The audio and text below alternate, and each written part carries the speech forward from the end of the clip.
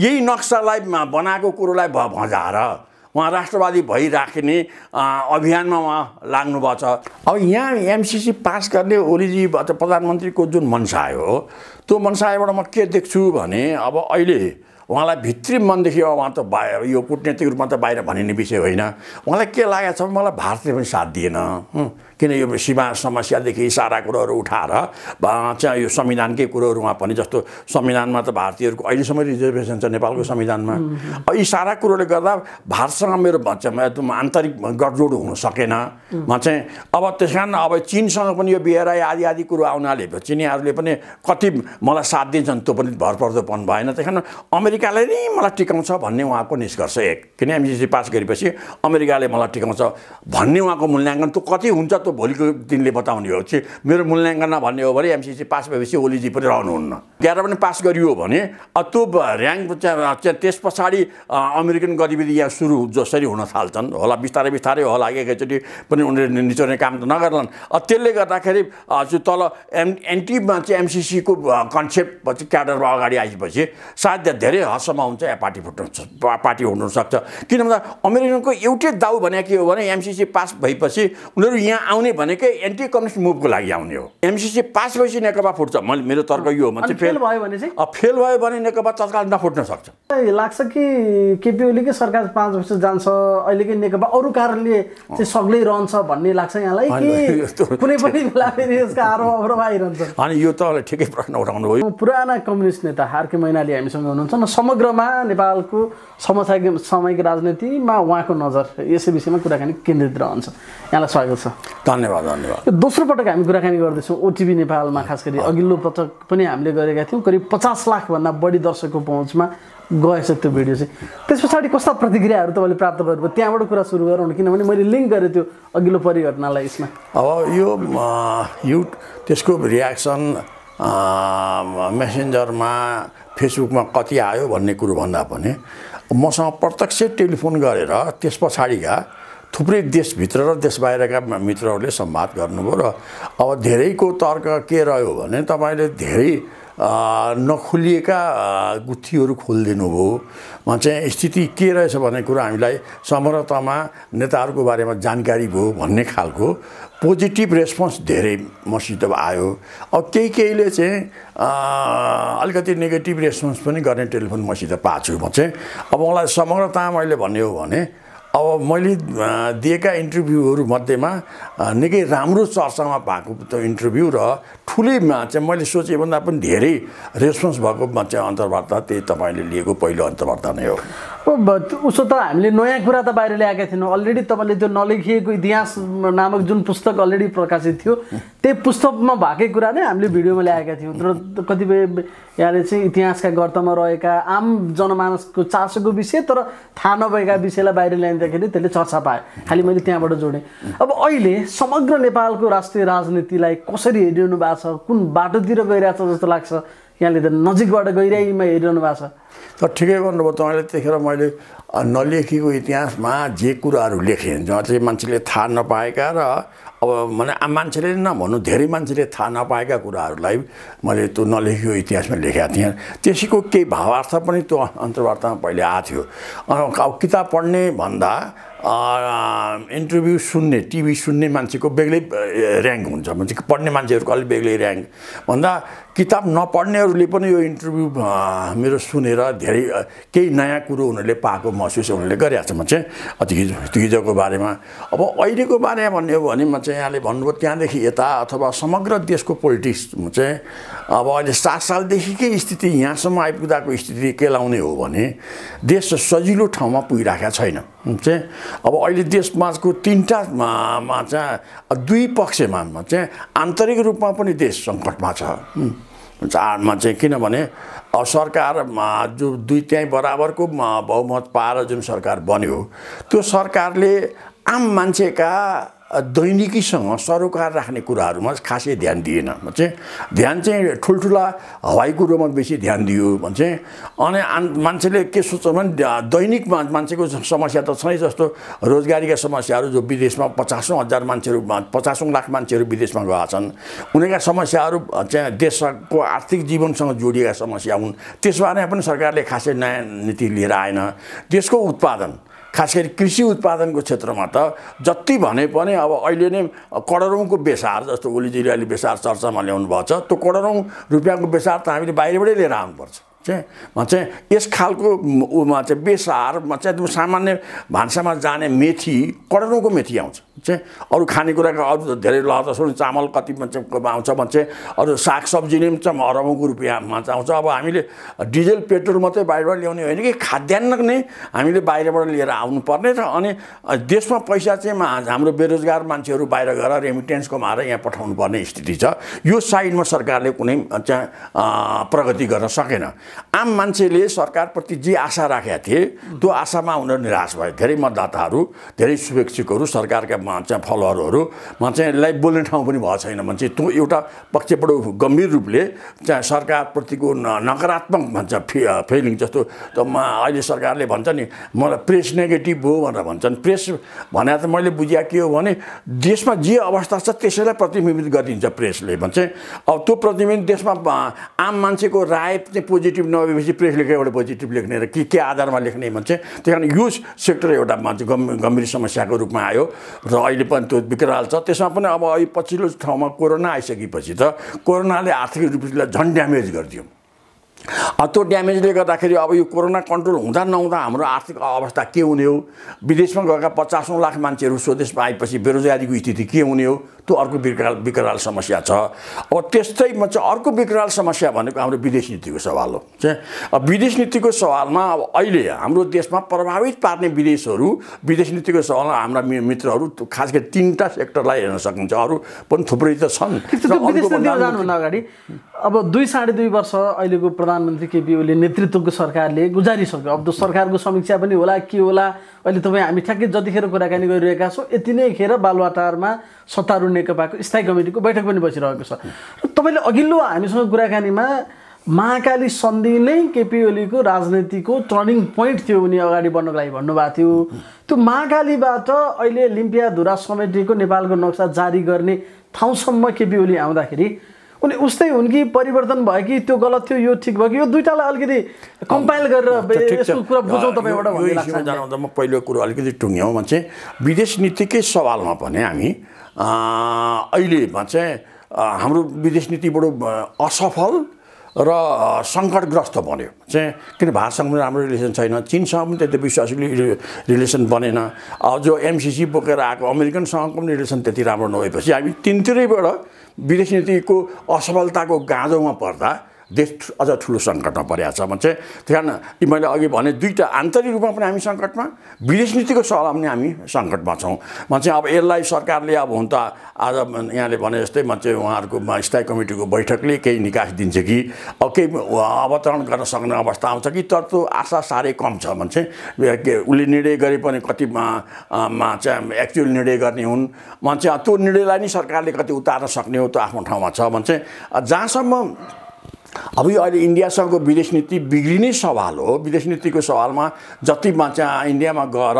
हाम्रो प्रधानमन्त्री इन्डियामा गएर भारतीय सरकारसँग हार्दिकता बनाएर आयौँ भने पनि सबै कुरो त पर्दाफास भयो चाहिँ किन भएको त केही पनि रहेनछ त्यो बिग्रिएकैमा चाहिँ यहाँले भने जस्तै महाकाली सन्धिमा ओलीजीको जे दृष्टिकोण हो जुन दृष्टिकोण मैले यहाँभन्दा पछि अघिल्लाहरू इन्टरभ्यूमा मैले धेरै ठाउँ भनेको छु महाकाली सन्धिमा दुईटा महत्त्वपूर्ण इस्यु महाकाली अहिले पास नगरौँ भन्ने हामीहरूको मतमा त्यसको नेकपा एमालेमा दुईटा इस्युहरू चलेको थियो एउटा इस्यु के हो भने हामी पानीमा ठगिया छौँ र पानीमा बराबरी नगरिकन यो सन्धि पास गर्नु हुँदैन पानीको हैसियतमा किन सीमा नदी भएको नातामा त्यसलाई पहिले सुउलीमा के लेखिया थियो भन्दा पनि अहिले महाकाली नदी चाहिँ सीमा नदी हो भन्ने कुरो मानेर किन त्यहाँ सन्धिमा त सीमा नदी ठाउँ सीमा नदी मात्रै भनेको छ भने त्यो महाकाली सन्धिमा म चाहिँ अनि त्यसलाई सीमा नदी मानेर जाने हो भने पानी त आधा हुनु पर्यो भने भले हामीले कति पानी प्रयोग गर्न सक्छौँ हाम्रो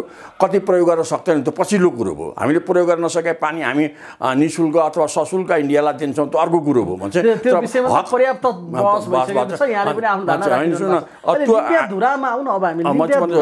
त्यतिखेरै अब अर्को महत्त्वपूर्ण त्यो त पानीको सवाल हामीले त्यसरी उठायौँ यो पानीकै सवालसँग जोडिएर त्यतिखेर हामीले महाकाली नदीको सीमा स्तम्भको बारेमा कुरो उठाएको थियौँ चाहिँ मलाई अहिले पनि याद छ त्यतिखेर किन यो पानी कसरी बराबर गर्ने के आधारमा बराबर गर्ने भन्ने कुरो उठ्दाखेरि हामीले महाकाली नदीलाई सीमा नदी मानिसकेपछि यो कहाँ सीमा नदी त्यतिखेरसम्म चाहिँ अब पहिले सुङ्गुली सन्धिमा लेखियो महाकाली काली नदी भनेर त्यो काली नदीको मुहान कहाँ हो हामी त लिम्पुवाधुरा भन्छौँ डकुमेन्टले त्यही कुरो पुष्टि गर्छ उनीहरू होइन भन्छन् भने त आधार चाहिएर पहिले सीमा स्तम्भ बन्नु पर्यो सीमा स्तम्भ बनिसकेपछि अब काली नदीमा जम्मा हुने पानी दुईवटा पाखो इन्डियाको पाखाबाट पनि पानी आउने भयो हाम्रो पाखाबाट पनि पानी आउने भयो त्यो त्यतिखेर उठेको बहसमा भनिरहेको छु अब त्यो इन्क्रोचमेन्ट एरिया पानी आउने एरिया कस्तो ठुलो भयो हाम्रो पाखो ठुलो छ कि उनीहरूको पाखो ठुलो छ सीमा स्तम्भ निश्चित भए त त्यो पाखो पनि निश्चित हुने भयो त्यस आधारमा हामीले पानीको बटवारा पनि हाम्रो पाखाबाट धेरै पानी आउँछ भने हाम्रो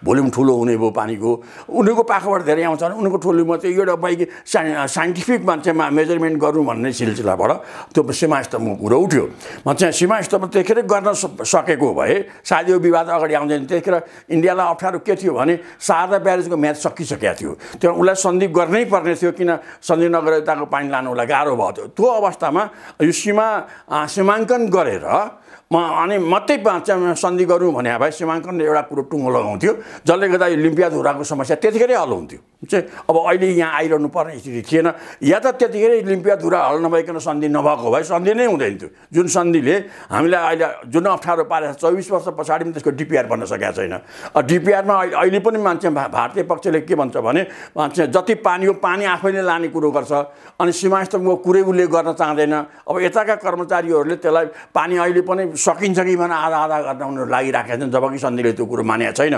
जसले गर्दाखेरि त्यो सीमा विवादलाई चरम स्थितिमा पुर्यायो मलाई लाग्छ ओलीजीको कन्सेप्ट त्यतिखेरै पनि जसरी हुन्छ महाकाली सन्धि मार्फत त्यो पानी त्यहाँको बिजुलीको ठुलो हिस्सा चाहिँ भारतको हितमा हुने हाम्रो अहित हुने टाइपले जाने कुरोमा उहाँ लाग्नुभयो त्यो लागेकै कारणले उहाँले पश्चिमबाट सूर्य उदाउँछ वार्षिक 1 खरब कति करोड पैसा आउँछ जस्ता लफाजी उसले हाँकेर जसले महाकाली सन्धिको विरोध गर्छ उसले चाहिँ विकासकै अवहेलना गर्यो विकास विरोधी हो भन्ने कुरो त त्यतिखेर बहस गर्नु अस्ति भर्खरकै पार्लियामेन्टमा पनि उहाँले महाकाली सन्धिमा गडबडी गर्नेहरूले अहिले पनि चाहिँ एमसिसीमा गडबडी गर्दैछन् भनेर चाहिँ यहाँ पनि जोड्नु अगाडि आइपुग्नु भयो भने चाहिँ त्यस कारण मलाई लाग्दैन कि ओलीजीको कन्सेप्ट त्यहाँबाट यहाँ सुध्रेर आयो यो बिचमा भनिरहनु पर्ने विषय त होइन चर्चाको विषय के छ भने उहाँले लिम्पियाधुरा समेतलाई समेटेर नेपालको नक्सा अगाडि बढाउनु भयो यो राम्रो कुरो हो भन्छ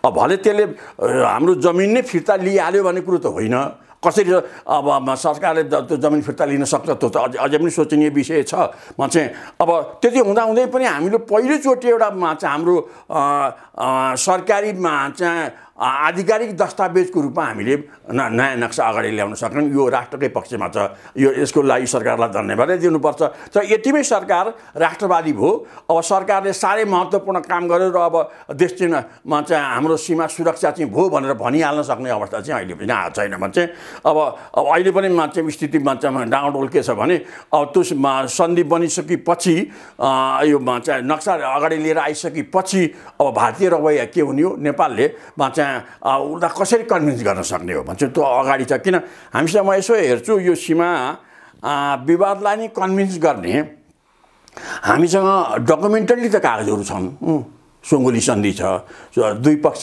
सीमा सन्धि भएका कागजहरू सुङ्गुलीदेखि यताका नक्साहरूले पनि पुष्टि गर्छन् हामी दस्तावेजी रूपमा कमजोर छैनौँ तर अहिले हामीलाई चाहिने त्यसमा अब यो हामीभन्दा ठुलो शक्ति भारत, सैनिक शक्ति पनि उसँग ठुलो छ, भौगोलिक शक्ति पनि उसँग ठुलो छ। अब यसलाई कन्भिन्स गर्नको लागि हिजोका डकुमेन्ट एकातिर शक्तिशाली देशहरूले दबाई गरेका घटनाहरू अरू विभिन्न देशहरूमा पनि छन्। चाहिँ अब चीनका भियतनामसँगका कुराहरूदेखि लिएर चाहिँ इन्डियाकै यता चाहिँ हिन्द महासागरमा आउने कुराहरूका पनि विवादहरू छन् भने जस्तै हामी सानो देश, उसले हक्कीदप्की गरेर चाहिँ यो जुन क्षेत्र अगाडि ल्याएको छ, अब यसलाई हटाउनको लागि अर्को एउटा कूटनीतिक प्रयास जुन चाहिने हो। अब हाम्रो देशको कूटनीति भन्छ अहिले म यसो सम्झिन्छु 2026 सालतिर राजा महेन्द्रले उत्तरी चेकपोस्टमा चाहिँ 9 सालमा नेपाली काङ्ग्रेसको नेताको रूपमा मातृका प्रसाद कोइरालाले भारतमै गएर उत्तरी चेकपोस्ट हाम्रो सुरक्षाको लागि चिनियाहरू बढेर आउने भए, चिनिया कम्युनिस्टहरू आउने भए भन्ने नाउँमा यिनीहरूले हाइगुहाई गरे भनेर भन्छन्। कति हो चाहिँ इन्डियाले लगता चेकपोस्ट आएको उत्तरी चेकपोस्टमा 18वटा चेकपोस्ट राखियो। चाहिँ त्यो चेकपोस्टलाई साह्रै बुद्धि पुर्याएर कूटनीतिक तवरमा मलाई पछि अहिले सुन्नमा आएको छ सरदार के यदुनाथ खनाल अब यस्ता कूटनीतिकहरूले जुन पहल भयो, अब उहाँहरूले त्यहाँबाट जुन एउटा वातावरण बनाउनु भयो, त्यस वातावरणमा के थियो भने त्यतिखेर पञ्चायती संविधानमा नेपाल चाहिँ हिन्दू स्टेट भनेर घोषणा गरिएको थियो। अब हिन्दू स्टेटको नाउँमा भारतीय हिन्दूहरूको पनि प्रभाव नेहरूलाई पर्यो, चाहिँ दबाब पर्यो। अनि यता हिन्दुइजमको प्रभाव, अर्कातिर कूटनीतिक प्रभाव, अर्कातिर चाहिँ नेपालमा प्रति चाहिँ उत्तरी चेकपोस्टसम्म चाहिँ इन्डियन सेना पुग्दा भारतलाई चाहिँ एउटा विश्वव्यापी रूपमा अपमान हुने, आफूलाई डेमोक्रेटिक कन्ट्री नयाँ ब्रिटिसबाट चाहिँ ब्रिटिस इम्पायरबाट छुटेको स्वतन्त्र देशको नाउँमा जुन चाहिँ उसको इमेज थियो त्यो इमेजमाथि चोट लाग्ने भयो, जसको कारणले गर्दा त्यतिखेर हामीले चाहिँ उत्तरी चेकपोस्टलाई हटाउन चाहिँ यतापट्टि कृत्रिम जस्तो राष्ट्रवादी नेता भएको मानिहाल्ने अवस्थासम्म पुग्नु म भन्दैछु। चाहिँ अब त्यो भएको हुनाले हामीले त्यतिखेरको त्यो उसलाई चाहिँ उत्तरी चेकपोस्टलाई नेपाल सरकारले हटाउन सक्यो। मैले दुईवटा कुरो भने चाहिँ डिप्लोमेटिक गतिविधिमा हामी अगाडि आयौँ, अनि हामीलाई डिप्लोमेटिक गतिविधिलाई चाहिँ प्रभाव पार्ने हामीसँग चाहिँ त्यसै गरी चाहिँ राजतन्त्रकै प्रभाव एउटा भयो, हिन्दुइजमकै प्रभाव अर्को भयो। यसले पनि हामीलाई उत्तरी चेकपोस्टबाट चाहिँ इन्डियन सेनाहरू हटाउन मद्दत दियो। यदि त्यतिखेर त्यो मद्दत नगरेको हामी अहिले पनि भुटानभन्दा माथि हुँदैन थियो। बिस्तारै चाहिँ इन्डियन सेनाको सङ्ख्या बढ्न सक्थ्यो, जसले गर्दा अहिले भुटानमा जे हालत छ, किन भुटान स्वतन्त्र पनि छ, अर्कातिर जम्मै इन्डियन सेना र इन्डियाको मातहतको विदेश नीति चल्ने जुन थियो त्योभन्दा त्यति गतिलो ठाउँमा हामी पुग्छौँ पुग्दैन थियौँ। तर महेन्द्रको त्यो बुद्धिमत्ता कुरोहरूले गर्दाखेरि हामी त्यहाँबाट मुक्ति त आयौँ। तर अब अहिले चाहिँ हामीलाई गाह्रो के भएछ भने अब अहिलेको सरकारसँग यो डिप्लोमेटिक सोचको परिवेश पनि छैन। किन त्यस्ता डिप्लोमेटहरू चाहिँ अब अहिले सरकारले के गर्ने हो, जे गरे पनि आफ्ना मान्छे मात्रै राख्ने हो। डिप्लोमेट भनेकै अथवा डिप्लोमेटदेखि लिएर इकोनोमिस्टदेखि लिएर जो चाहिने हुन् आफ्ना ग्रिपका मान्छेहरू मात्रै ल्याउने र आफ्नो ग्रिपभन्दा बाहिरका मान्छेहरूले न डिप्लोमेट छन् भनेर मान्ने हो, न त्यो अर्थविद छन् भनेर मान्ने हो। जसले गर्दाखेरि त्यो आइसोलेसनमा सरकार परेकै के छ भने डिप्लोमेट त सबै ठाउँमा राखेका चाहिँ छन्, तर त्यो डिप्लोमेटको रूपमा छैन, त्यो भूमिका निभाउने स्थितिमा छैनन् अब अर्को के छ भने भारतीयहरूलाई प्रभावमा पार्न सक्ने अर्को चाहिँ हामीसँग त्यो म्यानिभरिङमा चाहिँ नैतिक आधार पनि के भएन भने अब हामीसित चाहिँ भारतीय चाहिँ आम मानसलाई आकर्षित गर्ने विषय पनि हामीसँग छैन। हामी धार्मिक विषय पनि हामीसँग छैन, किन हामी हिन्दू अब इन्डियन सरकारमा चाहिँ अहिले भारतीय सरकार अहिले हिन्दुइजमलाई जोड दिन चाहन्छ, हामीसँग हिन्दुइजम पनि छैन, चाहिँ धार्मिकमा चाहिँ ऊ पनि भएन। जसले गर्दा हामीले दिल्ली प्रशासनलाई डिप्लोमेटिकल्ली, सोसियल्ली र रिलिजियसली प्रभाव पार्ने कुनै शक्तिहरू छैनन्। अब यस्तो बेला भएको हुनाले मलाई लाग्छ ओलीजीले अहिले जति भने पनि चाहिँ उहाँको त्यो राष्ट्रवाद भनेको पेपरमै देखिने राष्ट्रवाद मात्रै हुने भयो। किन त्यसलाई अगाडि लानु हुन्थ्यो, उहाँले त सक्ने स्थितिमा त देख्दिनँ। यदि सक्नुभयो भने त चाहिँ उहाँले नेपाललाई चाहिँ नक्सा अन्तर्गतको चाहिँ जमिन पनि नेपालको बनाउन सक्नुभयो भने त एउटा राष्ट्रवादिताको एउटा कसी आउने भयो।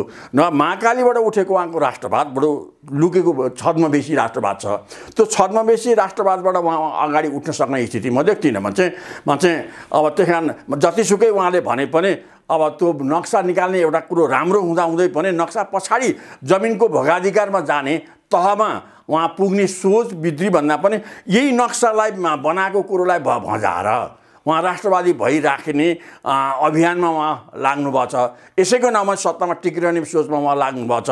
अब यसलाई चाहिँ भोलिका दिनमा उहाँले कसरी पुष्टि गर्न सक्नुहुन्छ र चाहिँ अब राष्ट्रलाई फाइदा हुने राष्ट्रवादी सोचलाई कसरी कार्यान्वयन गर्न सक्नुहुन्छ त्यो चाहिँ हेर्नै बाँकी छ। त्यही नै र सत्ताको रसाकसी करिब अब यो कोभिड चलिरहेकै बेलातिर कोभिडको महामारी थियो, उहाँले अध्यादेश ल्याइदिनु भयो। त्यसपछि करिब अब सरकारले ढल्छ जस्तो अवस्था आइसकेको थियो। उहाँले पटक स्थायी कमिटी बैठक पनि टार्नुभयो, अरू पार्टीका कमिटी बैठकहरू पनि टार्नुभयो र अहिले चाहिँ जब नक्साका विषय आइसके पछाडि अब फेरि उहाँ मौजुद भएको हो कि जस्तो देखिन्छ र अहिले स्थायी कमिटी बैठक पनि बसिरहेको छ। यहाँ समग्र सरकारको समीक्षादेखि एमसिसी लगायतका विषयहरू एजेन्डाका रूपमा रहेका छन्। के दिशानिर्देश गर्न सक्छ अहिलेको स्थायी कमिटी बैठकले? केपीओलाई फिर्ता बोलाउने तहसम्म उनीहरू जान सक्ला नि, या त्यो आँट गर्न सक्ने परिस्थिति परिपक्व बनिरहेको छैन? केपी ओलीकै सरकार 5 वर्ष टिक्ला कि फेरि यता प्रचण्ड र ओलीका बिचमा पनि एकदम ठुलो टकराव भन्ने कुराहरू आइरहेको छ। यी सबै चिजहरू जुन खिचडी छ यसलाई कसरी हेर्नु भएको छ? के हुन सक्ला? मलाई लाग्छ अहिले यहाँले भनिहाल्नुभयो, यही बैठकमा ओलीलाई फिर्ता बोलाउन चाहिँ स्थायी कमिटीले सक्छ जस्तो मलाई लाग्दैन। चाहिँ कोसी त अब फिर्ता बोलाउने नै एजेन्डा राख्छन् कि राख्दैन त्यो पनि थाहा छैन। अब अहिलेको मलाई लाग्छ फोकसमा चाहिँ आजको एजेन्डै हेर्दा पनि अब अलिक यो चलाकीपूर्ण दाउपेचमा जान चाहिँ ओलीले खोजेका छन् भन्ने कुरो त्यहाँ देखिन्छ। किन त्यो एमसिसीको एजेन्डालाई चौथो नम्बरमा राखेको छ, किन 3-4 दिन त बैठक चल्दैन। चाहिँ अरू सरकारका समीक्षामा धेरै समय फालिदिएर अन्तिममा चाहिँ एमसिसीको एजेन्डा लिएर आएर एमसिसीलाई चाहिँ संसदबाट पास गर्ने, संसदको विषय भएको हुनाले संसदबाट पास गर्ने भन्ने दाउमा संसदमा एमसिसी पठाउने अनि संसदमा बरु हुइप नलाएर भए पनि चाहिँ नेपाली काङ्ग्रेस सहितको समर्थनमा एमसिसी पास गर्ने ओलीजीको खेल छ भन्छ। त्यसो गर्दा मलाई लाग्छ त्यसरी कलबल सल झुक्याएरै भए पनि मलाई लाग्छ पार्टीको अभिमतले होइन कि पार्टीमा गरिने यो छद्मवेशी गतिविधिले चाहिँ उहाँले पार्लियामेन्टमा लगेर त्यसलाई पास गर्न सक्नुहुन्छ। त्यसलाई पास भयो भने मलाई लाग्छ देशको पोलिटिक्स एउटा धाराले अगाडि जान्छ। किन नेकपा बिचमा त्यो विवाद ठुलो चर्को हुन्छ, चाहिँ त्यो चर्को विवादले नेकपा फुट्न पनि सक्छ। अब त्यति मात्रै नभएर एमसिसी पास भएपछि अमेरिकनहरूको उपस्थिति बलियो हुन्छ, अमेरिकनको उपस्थिति बलियो भएपछि चिनियाहरू अझ रुष्ट हुन्छन् अनि पछि गएर भारत पनि बिस्तारै अहिले एमसिसी पास नहुन्जेलसम्म त भारतमा चाहिँ ओलीलाई 18 पऱ्यो भने बकअप गरेर बसिया होला भन्छ। एमसिसी पास भएपछि त अमेरिकनहरूको यहाँ बसेर गर्ने दाउपेच भनेको उत्तरतिर चाहिँ चीनको विरोधमा चाहिँ आन्तरिक गडबडी गर्ने जति सम्भावना हो त्यत्तिकै आन्तरिक गडबडी अमेरिकाले यहाँ बसेर दक्षिणतिर पनि गर्छ। चाहिँ अब दुईतिर गडबडी गर्ने शक्ति यहाँ आइसकेपछि अब इन्डियाले पनि अहिले नसोचेको अवस्था भोलि चाहिँ भारतवर्षले पनि भारतीय नेताहरूले पनि सोच्नुपर्ने स्थिति आउँछ। तब यसले चाहिँ देशमा अर्को ठुलो सङ्कट लिएर आउँछ र यो अहिलेको यो बैठक अब त्यही विषयमा केन्द्रित हुनुपर्ने, सायद त्यो विषयमा केन्द्रित हुन्न कि जस्तो एजेन्डाले देखाएको छ। अहिलेको स्थायी कमिटी बैठकमा पनि मुतोड रूपमा एमसिसीको बारेमा बहस छलफल या त्यसले निचोड दिने अवस्था तपाईँ देख्नुहुन्न? होइन, मलाई लाग्छ त्यो एजेन्डा मैले भर्खरै सुने। अब चौथो नम्बरको एजेन्डामा एमसिसी राखेको छ भन्ने कुरो आएपछि अब पहिलो नम्बरको एजेन्डामा उहाँले के भन्छ, सरकारको मूल्याङ्कन भन्ने नाममा यो जुन नेपाली नक्सा निकालियो, यो नक्साको नाउँमा नै सरकारले सबभन्दा बेसी राष्ट्रवादी काम गर्यो भनेर व्याख्या गर्ने हो। त्यसैमा हो र होइनमा बहसमा समय फाल्ने हो भन्छ। किन्तु नक्सा निकालियो त राम्रै कुरो, त्यसलाई धेरै विषयको चर्चाको विषय गर्नुपर्ने थिएन, त्यो नराम्रो काम त छैन। अब त्यसैमा सबैको ध्यान डाइभर्ट गरिदिएपछि त समय त सकिने भयो। अन्तिममा समय कम भएपछि अनि एमसिसी पार्लियामेन्टमा लानु यो दाउपेचमा जान सक्ने सम्भावना एउटा छ। अब यसो गरियो र अथवा त्यसो नगरेर एमसिसीसँग छलफलमा काम भ्याएन र अमेरिकालाई नै म्याच थपिदेऊ भनेर 1 वर्ष रिक्वेस्ट गर्ने त्यो पनि हुनसक्ने भयो भन्छ। ताकि अब समय लिएर भन्छ अरू बार्गेनिङ गर्ने त्यति सजिलै अमेरिकनहरू यहाँबाट हट्न पनि नचाहने र हटाउन पनि नचाहने खालको त्यो पनि गतिविधि हुनसक्छ। यी दुइटै गतिविधिले मलाई लाग्छ कि यो चाहिँ एमसिसीमा यो अहिलेको स्थायी कमिटीले एमसिसी बारेमा चाहिँ सुझावसहितको एमसिसी मात्रै पास गर्ने भन्ने निर्णय लिन्छ अलिक गाह्रै होला भन्छ। किन त्यहाँ दाउपेच चाहिँ धेरै चल्छन्। यदि सुझावसहितको प्रस्तावमा चाहिँ एमसिसी त्यस अर्थमा खराब हुँदैन कि जबकि त्यसमा राष्ट्रलाई हानि हुने जुन दफाहरू छन् त्यो दफाहरू सुधार गरेर एमसिसी ल्याउने हो भने त्यो नेपालको हितमै हुन्छ। चाहिँ त्यसको लागि त झलनाजीको कमिटीले सुझाव प्रस्ताव पनि राखेको छ। त्यो सुझाव प्रस्ताव अमेरिकाले मान्नु पनि पर्यो। यताबाट त्यो सुझाव प्रस्तावको लागि सरकारले आग्रह पनि गर्नु पर्यो। त्यो ठाउँमा यिनीहरू पुग्छन् कि पुग्दैन त्यो छैन। विद्यमान अवस्थामा असार 16 गतेसम्म जसरी पनि यो कार्यान्वयनमा जानुपर्ने रहेछ, कानुनी अडचन छ। जबकि संसद असार 17 गतेसम्मको लागि स्थगित भइसकेका छ एउटा बाटो। अब एमसिसीका बारेमा बहस भइरहेछ, फेरि तपाईँलाई लाग्छ कि यसले पनि निष्कर्ष दिन सक्दैन भनेपछि एमसिसी अब फेल हुने दिशातर्फै गएको हो कि अर्को दाउपेच भन्ने शब्द तपाईँले बोलिरहनु भएको छ नि, के हो त त्यो दाउपेच? अनि यो ठ्याक्कै भन्न त सकिँदैन। एउटा दाउपेच भनेको पार्लियामेन्टमा लगेर पास गर्ने भन्नेमा चाहिँ अब स्थायी कमिटीले कुनै टिप्पणी बेगर यसलाई पार्लियामेन्टमा जान स्थितिमा सहमति जनायो भने एमसिसी पास हुन्छ। यो देशको लागि अर्को हाम्रो ठुलो राष्ट्रिय सार्वभौमिकतामाथि नै सङ्कुचन गर्ने एउटा अर्को अभियान सुरु हुन्छ। अर्को हामी सङ्कटमा फस्छौँ भने चाहिँ अब त्यसो नगरेर म्याथ थप्ने कुरो गऱ्यो भने फेरि डिस्कसनको अलिक पिरियड त थाउने भयो। किनभने अमेरिकनले म्याथ चाहिँ थप्न सक्छन्, किन उनलाई यहाँ त बस्नै छ। उनलाई अमेरिकनलाई यति लामो लगानी माओवादी जनयुद्धदेखि यहाँसम्मको लगानी भनेको उनीहरू वैधानिक रूपले नेपालमा उभिने हो। नेपालमा वैधानिक रूपले उभिसकेपछि अब त्यो एमसिसीकै कुरोमा विभिन्न विषय चयनमा भोलि अमेरिकनले नयाँ नयाँ योजनाहरू ल्याउन सक्ने त दस्तावेजमा एमसिसीको दस्तावेजमा भनिएकै छ। त्यसको लागि नयाँ पार्लियामेन्टमा पनि लानु पर्दैन। अनि नयाँ त्यसको लागि नयाँ संशोधन त्यो एमसिसीको जुन एक्जिक्युटिभ बडी छ त्यसले जे निर्णय गर्छ यो सम्झौताको अभिन्न अङ्ग हुन्छ भन्ने कुरो भनेपछि जे पनि भोलि समय थप्नेदेखि सारा कुरो गर्न सकिने भयो। त्यस कारण त्यो एउटा चाहिँ देशप्रतिको एउटा भेस्टेड इन्ट्रेस्टका साथ आएको एमसिसी भएको हुनाले म्यादै थप्ने कुरो पनि अमेरिकनले गर्दैन भन्ने मलाई लाग्दैन। त्यहाँ जान्छन् कि अब यो अहिले नै घाजाघुजी गरेर पास गर्ने कुरोमा जान्छन् त्यो त भन्न सकिँदैन हो नि। यदि एमसिसी सम्झौता सुधारसहितको एमसिसी पास गर्ने कुरो गऱ्यो भने राष्ट्रको फाइदामै जान्छ। जस्तो यसै विषयमा नि केपी ओली चाहिँ जसरी नै पास गर्नुपर्छ यथारूपमै भनेर लागेको देखिन्छ। फेरि त्यहाँ प्रतिवेदन झलनाथ नेतृत्वको प्रतिवेदन पनि अडचनको रूपमा छँदैछ। भीमरावल खनाल लगायतका मान्छे हुँदै हुँदैन भन्छन्। प्रचण्ड चाहिँ मलाई कहाँनिरबाट फाइदा हुन्छ भनेर दाउ हेरे जस्तो लाग्छ। यदि एमसिसी पास हुने दिशातर्फ गयो भने म त केही सङ्केत तपाईँले गर्नुभयो अगाडि पार्टी फुट्नेदेखि लगायतका सम्भावित परिदृश्य यदि त्यो अवस्थामा गयो भनेदेखि हुनसक्छ के यहाँ? अब यहाँ एमसिसी पास गर्ने ओलीजी प्रधानमन्त्रीको जुन मनसाय हो त्यो मनसायबाट म के देख्छु भने अब अहिले उहाँलाई भित्री मनदेखि अब उहाँ त यो कूटनीतिक रूपमा त बाहिर भनिने विषय होइन। उहाँलाई के लागेको छ मलाई भारतले पनि साथ दिएन, किन यो सीमा समस्यादेखि सारा कुरोहरू उठाएर चाहिँ यो संविधानकै कुरोहरू उहाँ पनि जस्तो संविधानमा त भारतीयहरूको अहिलेसम्म रिजर्भेसन छ नेपालको संविधानमा। यी सारा कुरोले गर्दा भारतसँग मेरो आन्तरिक गठजोड हुन सकेन। चाहिँ अब त्यस कारण अब चीनसँग पनि यो बिहेराई आदि आदि कुरो आउनाले चिनीहरूले पनि कति मलाई साथ दिन्छन् त्यो पनि भरपर्दोपन भएन। त्यस कारण अमेरिकाले नै मलाई टिकाउँछ भन्ने उहाँको निष्कर्ष एक, किन एमसिसी पास गरेपछि अमेरिकाले मलाई टिकाउँछ भन्ने उहाँको मूल्याङ्कन त्यो कति हुन्छ त्यो भोलिको दिनले बताउने हो। मेरो मूल्याङ्कन भन्ने हो भने एमसिसी पास भएपछि ओलीजी पनि रहनुहुन्न। म चाहिँ ढिलो छिटो उहाँलाई पनि मात्रै होइन कि नेकपा नै विस्थापित गर्ने अभियानमा अमेरिकन छन् भन्ने कुरो त उहाँले बुझ्नु भएको छैन। म चाहिँ यो साइडमा अमेरिकनहरूको आड लिनु उहाँले खोजेको एक चाहिँ। अर्को कुरो के हो भने अलिकति त्यहाँ यो शुभलाभका कुराहरू पनि छन्। किन 63 अरब 63 खरब कतिको योजना हो त्यो जम्मै अमेरिकन कम्पनीले नै त्यसलाई ठेक्कापट्टा गर्ने हो। त्यही चाहिँ एमसिसीले गर्ने हो। त्यसको त यहाँ नेपालमा नयाँ हाम्रो लेखा परीक्षणले हेर्न पाउने भयो न अख्तियारले हेर्न पाउँछ पनि हेर्न पाउँदैन भनेपछि त्यसबाट त जति धेरैमा लगाएर चाहिँ शुभलाभका कुराहरू उठाए पनि सजिलो हुने भयो। त्यो पनि एउटा भित्र मनसाय होला। किन ओलीजीले गरे सारा कुरोहरूमा चाहिँ यी डबल डिलिङ जस्तो अलि अब कोरोनाको औषधि ल्याउँदा जसरी सरकारमा बसेका मन्त्रीहरूको बारेमा जुन कुरो उठिरहेको छ अब कति मन्त्रीहरू जिम्मेवार हुन् कति त्यहाँदेखि माथिसँग पनि त्यसको संलग्नता छ त भोलि प्रष्टिएला अथवा प्रष्टिँदै नप्रष्टिँदै अगाडि जाला।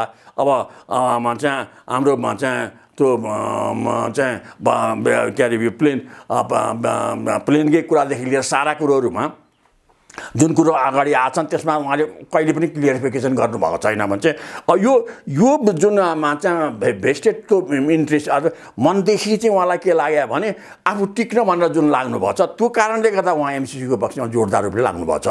त्यही रूपमा हुन्छ भन्ने कुरो चाहिँ उहाँकै पार्टीभित्रका मान्छे र धेरै पार्टी बाहिरका मान्छे देशभक्तहरूले त्यो कुरो मान्दैनन्। एमसिसी पास भएपछि अब यो यही सरकार मात्रै हुने हो कि सिस्टमै अगाडि जाने हो कि त्योभन्दा अगाडि गएर मान्छे अझ ठुलो हामी सङ्कटमा पर्ने हो भन्ने दोधारमा चाहिँ अरू छन् मान्छे त्यो ओलीजीले बुझ्नु भएको छैन। भनेको एमसिसी यदि पास हुने अवस्था आयो भने पार्टी फुट्न पनि सक्छ। अनि पास भयो भने मेरो मान्यतामा के हो नि अलि नेकपाको पार्टी र्याङ्कमा चाहिँ स्थायी कमिटी सचिवालयदेखि लिएर तल गाउँ कमिटीसम्म पुग्दा ठुलो र्याङ्क चाहिँ एमसिसीको विरोधी छ। इनकेस यसलाई झुक्याएर पनि पास गरियो भने त्यो र्याङ्क चाहिँ त्यस पछाडि अमेरिकन गतिविधि यहाँ सुरु जसरी हुन थाल्छन् होला बिस्तारै बिस्तारै होला एकैचोटि पनि उनीहरूले निचोर्ने काम त नगर्लान्। त्यसले गर्दाखेरि तल एन्टीमा चाहिँ एमसिसीको कन्सेप्ट पछि क्याडरमा अगाडि आएपछि सायद धेरै हदसम्म हुन्छ या पार्टी हुनु सक्छ। किन भन्दा अमेरिकनको एउटै दाउ भने के हो भने एमसिसी पास भएपछि उनीहरू यहाँ आउने भनेकै एन्टी कम्युनिस्ट मुभको लागि आउने हो भने चीनमा पनि त्यसैको विरोधमा जाने हो। चीनका कम्युनिस्टलाई चाहिँ लखड्न खोजेकोले नेपालका कम्युनिस्ट त अगाडि हाल्ने कुरो आएन, यसलाई पनि फुटाउनु पर्यो। चाहिँ एमसिसी पास भएपछि नेकपा फुटाउनु भन्दा पर्दा त उनीहरूको कुनै लक्ष्य नै हुँदैन। चाहिँ ढिलो छिटो त्यो ठाउँमा भयो भने भन्छ एमसिसी फेल भयो भने तत्काल नफुट्न सक्छ। पास भयो भने चाहिँ तत्काल फुट्छ। एमसिसी पास भएपछि नेकपा फुट्छ। मेरो तर्क यो हो मान्छे फेल भयो भने चाहिँ फेल भयो भने नेकपा तत्काल नफुट्न सक्छ। म चाहिँ अब किन होला आउनु नै एन्टी कम्युनिस्ट मुभमेन्टका लागि आउनु हो। मैले अघि पनि भने पास भयो भने त कुनै न कुनै बेचमा यसको क्षयीकरण गर्ने फुटाउने टुक्राउनेतिर त लाग्ला नि फेरि उनीहरू होइन। एमसिसी पास भएपछि अमेरिकनहरू यहाँ उपस्थित भएर उसले आफ्नो काम गर्नु पर्यो नि। उसले काम गर्ने भनेकै यहाँ कम्युनिस्ट विरोधी गतिविधि चर्काउने हो। चाहिँ खालि कम्युनिस्ट विरोधी गतिविधि चीन विरोधी गतिविधि चर्काउने हो। अब इन्डियामा चाहिँ उसले के गतिविधि गर्ने भयो भन्दा इन्डियाको भारतवर्षमा एउटा जुन ठुलो जनसङ्ख्या डेमोक्रेटिक जनसङ्ख्या छ र बिस्तारै यो हिजोभन्दा समृद्ध हुँदै अगाडि आउँदैछ। यो समृद्धि त्यहाँको आर्थिक सम्बन्धी त्यहाँको डेमोक्रेटिक समृद्धिले भोलि गएर एसियनहरू खास गरी चाइनिज र इन्डियनहरू एक मिले भने युरोपियनहरू पश्चिमाहरूको शक्तिलाई कमजोर बनाइन्छन् लङ टर्ममा। अनि यहाँ एमसिसी यहाँ राखेर अमेरिकन आएर इन्डियाको त्यो हैसियत नगिराए त यहाँ एसियन शक्तिसँगमा चाहिँ अमेरिका फेस गर्न सक्दैन। त्यही कारण लङ टर्ममा भारतको यो हितमा एमसिसी जान्छ जस्तो मलाई लाग्दैन। चाहिँ त्यो चाहिँ अब त्यो भएपछि त उसले यहाँ सुरु गर्ने काम भनेकै पहिले नेकपा जुन कम्युनिस्ट पार्टीको नाममा अगाडि आएछ त्यसलाई तहस गर्ने हो। चाहिँ यो पास भयो भने फेल भयो भने त्यो स्थिति अलिक फरक हुनसक्छ। किन अमेरिकन विरोधमा त लाग्छन् चाहिँ तर अमेरिकन विरोधमा लाग्ने बित्तिकै अमेरिकनकै भनाइमा यहाँ नेकपा फुट्न गाह्रो हुन्छ। चाहिँ किन अमेरिकन को पक्षधर नेकपाको मास साह्रै थोरै छ। जस्तै बरु इन्डियन पक्षधर मास छ, अमेरिकन पक्षधर मास त नेकपामा साह्रै थोरै छ। त्यही कारण पास हो भने चाहिँ मलाई फुट्ने सम्भावना कम हुन्छ भन्ने मलाई लाग्छ। त्यसकै लागि एक खालको अहिले चलिरहेको विषय चाहिँ कतै सत्ता समीकरण नै परिवर्तन भएर पनि पास गर्छन् कि भन्ने एउटा चलेको चर्चा मात्रै भन्दैछु। अब यो कतिको प्र्याक्टिकेबल छ छैन। एक थरी तर्क चाहिँ यो भीमरावलजीले साह्रै विरोध गरिरहेछन्, यसलाई मन्त्री दिएर मुख थुनिदियो भनेदेखि अलिकति सहजीकरण होला। यदि त्यसोले पनि भएन अलि हाइडोजकै औषधि प्रयोग गर्नु पर्यो भने चाहिँ बरु केपी ओली खेमा र नेपाली काङ्ग्रेसको बिचमा पनि नयाँ अलायन्स बनेर नयाँ सरकार बन्ने पार्टी टुक्ने यसरी पनि पास गर्न सक्छन् भन्ने एउटा चर्चा चलिरहेछ। यो चाहिँ कति नजिक देख्नुहुन्छ तपाईँ? त्योभन्दा पनि पहिले त समस्या के हो भने यो अहिलेको स्थायी कमिटी नै फेस गर्नु पऱ्यो नि। स्थायी कमिटीले अब अघि मैले भने जस्तै अब एमसिसी पास गर्नको लागि चाहिँ पार्लियामेन्टमा जाने पार्टीले हुइप नलाउने भन्यो भने तपाईँले भनेको कुरो ठिक हुनसक्छ। त्यतिखेर काङ्ग्रेस र अब ओलीजीको गठबन्धन भएर पास गर्न सक्छन्। अब स्थायी कमिटीले त्यहाँ जाँदै नगएर सुधार नगरिकन एमसिसी पासै गर्नुहुन्न भनेर भन्यो भने त ओलीजीलाई त्यहाँ जान पनि गाह्रो हुन्छ। किन त्यो भनेपछि त पार्टी अहिले नै फुट्ने भयो। चाहिँ एमसिसी पास गर्नुभन्दा पहिले नै पार्टी फुट्न सक्छ। चाहिँ त्यही कारण त्यो ठाउँमा त यता स्थायी कमिटीले गरेको निर्णयको खिलाफमा चाहिँ ओलीजी जानुहुन्छ जस्तो मलाई लाग्दैन। किन त्यति चाहिँ बुद्धि त्यो होला भन्ने लाग्यो हो। चाहिँ अब हुन त यो बुद्धि बिग्रिने बेला त अनेक तरिका पनि दिमागमा आउन सक्छन्। चाहिँ त्यस कारण मलाई लाग्छ कि अब कम्तीमा अहिले हामीले स्थायी कमिटीले के गति लिन्छ कुन दिशा लिन्छ भनेर प्रतीक्षा गर्नु पर्छ। अब स्थायी कमिटीको निर्णय नै अहिले नेकपाको जीवनसँग जोडिया छ। अथवा एमसीसीको दृष्टिकोणसँग जोडिया छ चाहिँ अब यसले एमसीसीलाई सुधारसहितको एमसीसी बनाउन सक्ने निर्णय लियो भने राष्ट्रको पनि हितमा छ, नेकपाको पनि हितमा छ। अब होइन त्यसो लिएन चाहिँ अब यसले पार्लियामेन्टमै पास गर्ने कुरो लियो भने होला एमसीसीको चाहिँ लागु चाहिँ हुने भयो। एमसीसी लागु भइसकेपछि नेकपा पनि सङ्कटमा जाने भयो। अनि त्यति मात्रै होइन कि मित्र शक्तिहरू चाइनिज गतिविधि पनि सङ्कटमा जाने भए। अन्ततः गएर इन्डियनहरूको गतिविधि, भारतीयहरूको गतिविधिमा पनि अब अमेरिकनहरूको नेगेटिभ गतिविधि हुन्छ भन्ने कुरो अनि मात्रै भारतीयले बुझ्न सक्छन्। अहिले बुझ्दैन, किन भारतीयहरूको पनि मैले एक दुई ठाउँ भने त्यहाँ पनि दीर्घकालीन सोच राख्ने भन्दा पनि तत्कालीन फाइदा लिने चाहिँ डिप्लोमेसी चाहिँ इन्डियामा पनि हाबी छ। चाहिँ जस्तो उनीहरू 12 बुँदे पछाडि उनले जे सोचेका थिए, उनीहरूले सोचेको कुरो त ठिक उल्टो भयो। चाहिँ उनले अब के सोच्यो भने म त्यसमा आउँछु तपाईँसँग। अहिले खालि यो एमसीसी चाहिँ एउटा खड्को चाहिँ बन्यो नेकपाका लागि होइन त हामीले बुझ्दाखेरि। अब यदि एमसीसीलाई बिर्सिने हो भने तपाईँलाई लाग्छ कि केपी ओलीकै सरकार 5 वर्ष जान्छ, अहिलेकै नेकपा अरू कारणले चाहिँ सग्लै रहन्छ भन्ने लाग्छ यहाँलाई कि कुनै पनि बेला फेरि यसका आरोप आइरहन्छ? अनि यो तपाईँले ठिकै प्रश्न उठाउनु भयो। एमसीसीको एउटा कज हो, यसलाई बिर्सौँ। एमसीसी नहुने हो भने अब अहिले ओली विरोधीमा चाहिँ नेकपाभित्रको मास, ओली विरोधी नेकपाभित्रको सेन्टिमेन्ट हिजोको भन्दा बढ्दो छ। जुन बेला उहाँ प्रधानमन्त्री हुनुभयो र उहाँका ठुल्ठुला कुराहरूले गर्दा अथवा उहाँको विगत इतिहासले गर्दा पनि महाकालीतिर मान्छे धेरै फर्किएनन्। यो चाहिँ मान्छे मतदाता पनि धेरै नाकाबन्दीको विरोधमा ओलीजी आउनुभयो, यो राष्ट्रवादी छवि हो भन्ने नाममा सबै पुलकित भए, उहाँले 2 त्यहीँ पनि पाउनुभयो। र पार्टी बिचमै पनि अब ओलीजीको बारेमा कसैले प्रश्न चिन्ह उठाउन चाहिँ सोच्नुपर्ने स्थिति थियो। त्यतिसम्म उहाँको पपुलारिटी थियो। अब त्यो पपुलारिटी अहिले बिस्तारै हुँदै आएर एमसीसीसम्म आइपुग्दा बिचको चाहिँ होली वाइनको प्रकरणदेखि लिएर चाहिँ यो संविधानका नागरिकताका कुराहरूदेखि लिएर यहाँ आइपुग्दा र अनि अघि मैले भने जस्तै आम रूपमा आम जनताको हितमा कुनै पनि सुधार आर्थिक कार्यक्रम नगरेको हुनाले चाहिँ उहाँको पपुलारिटी त गिरिया छ। अब यो पपुलारिटी गिरेको नाममा एकछिन एमसीसीलाई छोडेर पनि अगाडि जाने हो भने अब सायद मलाई लाग्छ उहाँले अरू 2 वर्षसम्म कन्टिन्यू गर्न सक्ने सम्भावना कम छ। यदि 2 वर्षसम्म उहाँ पार्टीमै रहनुभयो, यसै रूपले म चाहिँ सत्तामा बसेको छु, देशमा हाई भएको छ भन्ने मान्यतामा उहाँ बसिरहनुभयो अनि पार्टीले पनि त्यही कुरोलाई मानिरह्यो भने सायद मलाई चाहिँ अर्को इलेक्सनमा नेकपा सत्तामा खोज्नुपर्ने स्थितिमा आउनसक्छ। चाहिँ किन त्यो तल जनमास उहाँको पक्षमा छैन। तर मलाई लाग्छ त्यति परसम्म चाहिँ अब अहिले नेकपाको माथि चाहिँ शीर्षस्थ रूपमा हेर्ने हो भने सचिवालयदेखि लिएर तलसम्म चाहिँ जुन ओलीजीको विमतिमा, स्थायी कमिटीमा, केन्द्रीय कमिटीमा विमति जुन छ, त्यसले गर्दा उहाँले सहज रूपले रूपान्तरण गर्नुभयो भने सत्ता हस्तान्तरण गरेर चाहिँ पार्टीको चाहिँ एउटा नेताको ठाउँमा अर्को नेता आयो भन्नेतिरमा जानुभयो भने त नेकपाको पनि हित होला, उहाँको पनि हित होला। रूपान्तरण के हस्तान्तरण? रूपान्तरण त गर्दैन, हस्तान्तरण। केपी ओली आफै रूपान्तरण हुने गुन्जाइस बाँकी छैन। उहाँ रूपान्तरण हुँदै हुनुहुन्न। उहाँले हस्तान्तरण गर्नुभयो भने नेकपा योभन्दा अलिकति सास फेर्न सक्ने, अलिक सजिलो रूपमा उभिने ठाउँमा नेकपा आउन सक्छ। अब होइन उहाँले आफू रूपान्तरण पनि नहुने अनि सत्ता हस्तान्तरण पनि नहुने हो भने नेकपाको अर्को दुर्दिन चाहिँ सुरु भए, जुन दुर्दिनले अब आउँदो इलेक्सनमा नेकपाको हैसियत योभन्दा धेरै कमजोर हुन्छ, मान्छेले सोचेभन्दा धेरै कमजोर हुनसक्छ।